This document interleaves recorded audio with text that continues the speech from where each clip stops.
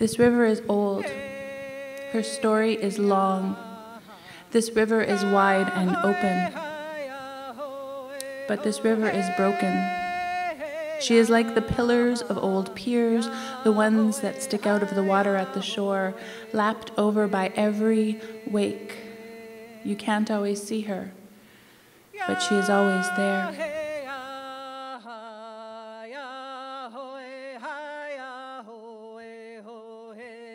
It's a funny little place, this place called Winnipeg and the Forks. If you go inside the park a little bit, you come to the circle, which kind of commemorates the idea of the Forks being a meeting place for generations. We actually don't know how long people have been meeting here. It's tens of thousands of years, and actually many of that knowledge has subsequently been lost. But at the top of Oodena Circle, there's a beautiful little monument, and it's the memorial for the murdered and missing Indigenous women and girls. In the top kind of circle-y area, to me it always reminds me of a seeing stone. And the legend is that when you see through those seeing stones, you can actually connect to the spirit world, and that's what you're seeing. And at the foot of this statue, there's all these little stones. There's tons of little red cloth tobacco bundles that people have left. When the Saulteaux first arrived at the rivers, the mouth of the Red and Assiniboine, they called it Death River. They found wigwam full of corpses, Cree and Assiniboine, peoples decimated by smallpox. They stayed there anyway, went up to Netley Creek, pushed to their territorial limits by encroaching settlers. They had no choice. They buried, mourned, and then found every berry they had ever heard of, every type of game, a lake of endless fish. They called it paradise and wanted to stay forever. They prospered there for centuries, were one of the richest bands for miles, but the city moved too close, and their lands were so good. So early in the last century, the Saulteaux were pushed further north with false promises and illegal votes.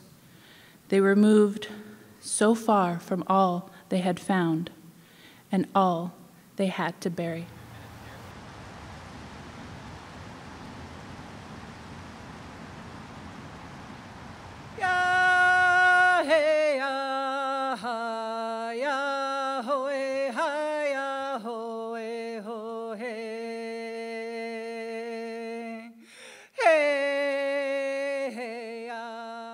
The Selkirk settler statue, which you can go and have a look at, has an exact twin in Scotland in a tiny place called Helmsdale, which is on the eastern coast of Scotland facing the North Sea. There are two of these statues, one in Winnipeg, one in Helmsdale. And Helmsdale is a beautiful green valley that is now totally empty. It would have supported thousands of people, thousands of small-scale crofters, but it was cleared entirely for sheep farming, and you can still see burned-out villages there, and you have this statue. But there's a kind of doubleness here, because while the Selkirk settlers didn't have a choice about being forced out, they did have a choice about what they did when they got here, and the majority of them chose to side with the Canadian state, chose to be part of a genocide, part of settler colonization. The other thing about the Selkirk settler statue that I like to get across is what Kate's already mentioned, which is this very patriarchal picture of what these settlers are. It literally is a big Scottish man with flowing red hair. It's not painted, but you know it's red, with like a billowing shirt and a kilt, and this woman who's a little bit shorter behind him. And it gives this particular picture of this honourable Scottish patriarchal family who came here and had to have land here because they deserved it. As if every person who was forced out of their village was this perfect family with a husband and a wife and 2 kids, as if there weren't all sorts of gay people and mad people and strange people that were part of that wave of settlers as well. And that's part of this myth-making, right, that my home, Scotland, has of these people who were forced out of their land. But we now like to make them up as these mythical figures who came and forged a new life for themselves in Canada. And we tell these myths to avoid facing up to our own part in genocide. And that's the clear truth of what is in that statue. It's not just there to commemorate the theft of Scottish land by Scottish aristocrats, a theft which in Scotland is still ongoing. We still have the most unequal land distribution in Europe because the same aristocrats, and we are talking actual royals here, the same people still own the same vast tracts of land that they always did. But that's not why that statue's there. We don't talk about that. We might talk about English colonization of Scotland, but we don't talk about that. It's there to deal with our own guilt about taking part in a genocide. So that's what I see when I see that statue. Inclusion. 1, you take that land you've won, you dig in, you build your bulwark there, and then you start to expand your territory. 2, and if that's not working, you take out a grenade and put it on that land and blow it up. Language. 1, words which are outside. 2, synonym for land. 3, precognition. 4, the first technology of the imperial nation state.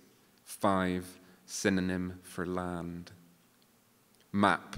1, land as video game. 2, to play. 3, listen, can you draw how the land appears from the land? Can you draw what means and what new lines will you need?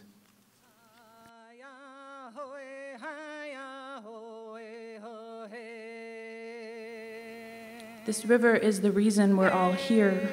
She carried us on her broad, brown back without complaint. This river's only payment has been our refusals, indifference.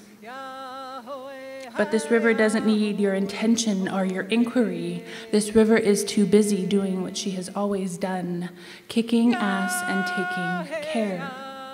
This river has never been idle. She was here before you, and she will be here after, long after we've all gone. This river is full. This river is family. This river is forever. Because this river, of course, is red.